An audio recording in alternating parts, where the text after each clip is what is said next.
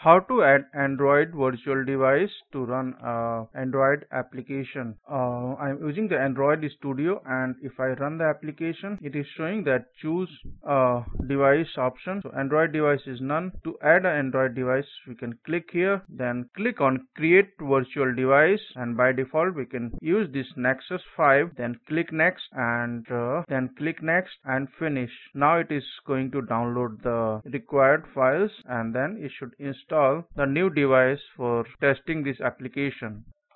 Now it is installed. Now the devices appear here. Now we can click OK. Now you can run the application and test on the newly installed device. Thanks for watching the video and subscribe our channel.